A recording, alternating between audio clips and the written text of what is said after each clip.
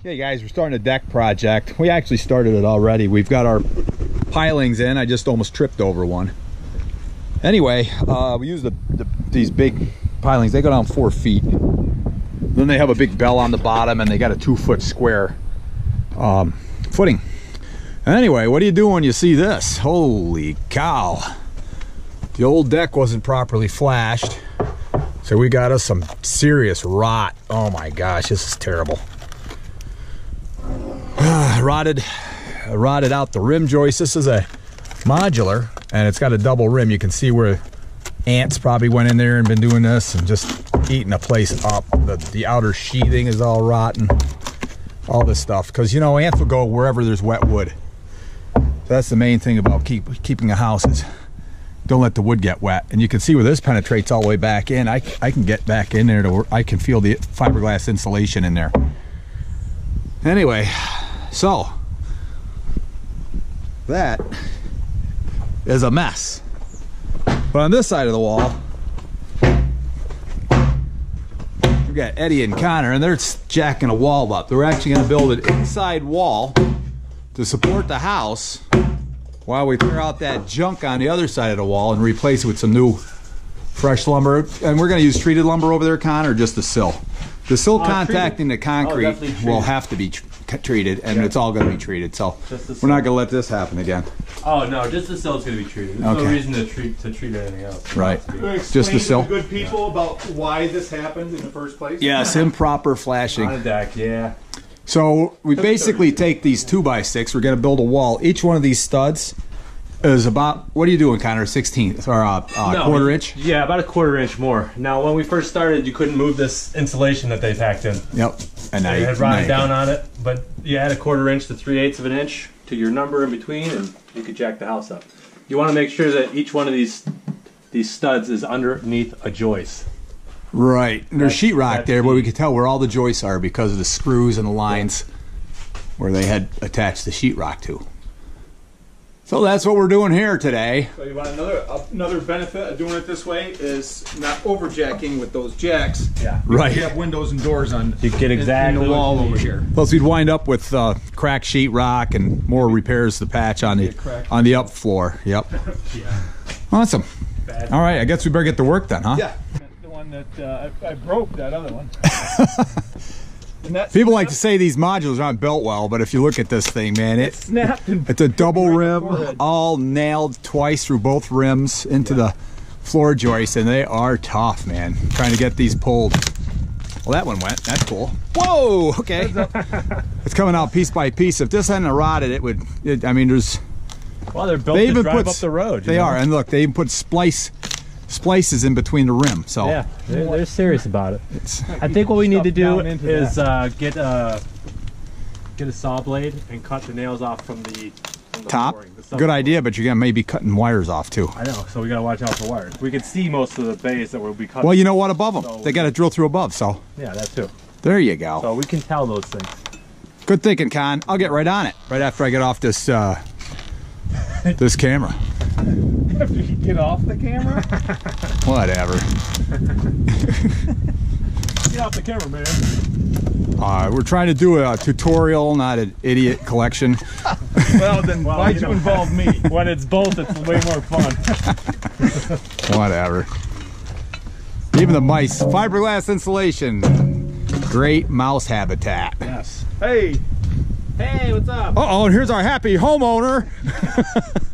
Don't look, Carol. This is like they're taking your gallbladder out and you have to watch. I know, that looks so bad. Yeah. Is that the Blink? It's a Hero GoPro. Oh, you got a Hero GoPro? Yeah. Yeah. Connor said time for another video. He just wants to get caught working. Yeah. Yeah, right. So what do we got, Eddie?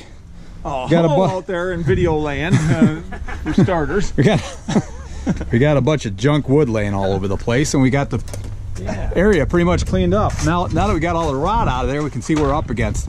There's a little bit of stuff here, but that's not something we're going to worry about too much. Yeah, you eliminate all the nails and clean it up so the board's going easy. Yep, I'm going to clean it all up. Oh, I see some nails you missed. Yeah, so we're ready for phase 2? Phase 2, rebuild. All right. Any words, Eddie? Yeah, let's get cleaned up here. Oh, okay. I'll put the camera down. We can All sing, right, sing go. the cleanup song. All right, we're getting a nice new treated sill put in place.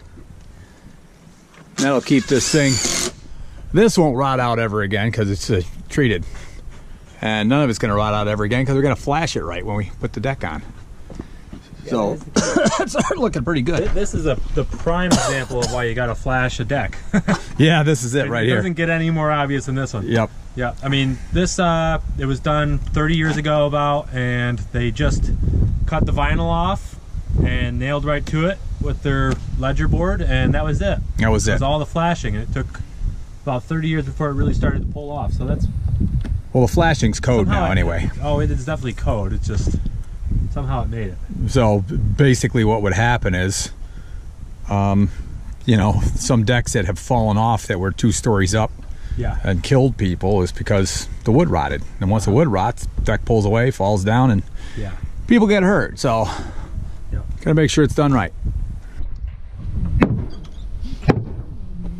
It had a pretty wicked crown too. Yeah, well, don't anymore. No, it's flattened right out. So we had to crush that thing right in there. It took a little persuasion with a hammer. Oh, that's nice. You're good. Yep. Kind of screw her back, I guess. Hey, it landed right on a joist. Not that it matters a whole lot in this situation. All right. Then we're doing a double. Gotta match it up.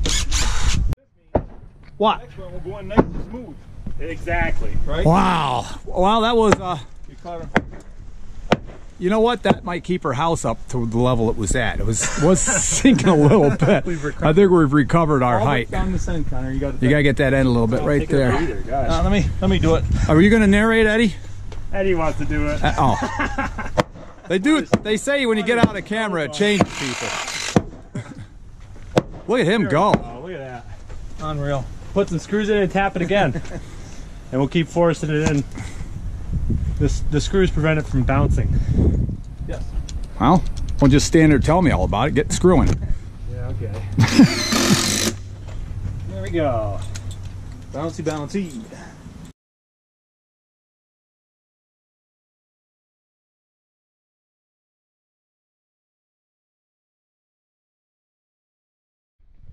All right, we still got some more screws to put in and stuff, but we're gonna catch some screws that go right in from up in this bay here. Actually, all the bays down through the plate and into our new wood. So we're gonna attach. It'll be attached between the wall and the floors, so it's all solid. But they went in with a couple hammer taps, and it's in.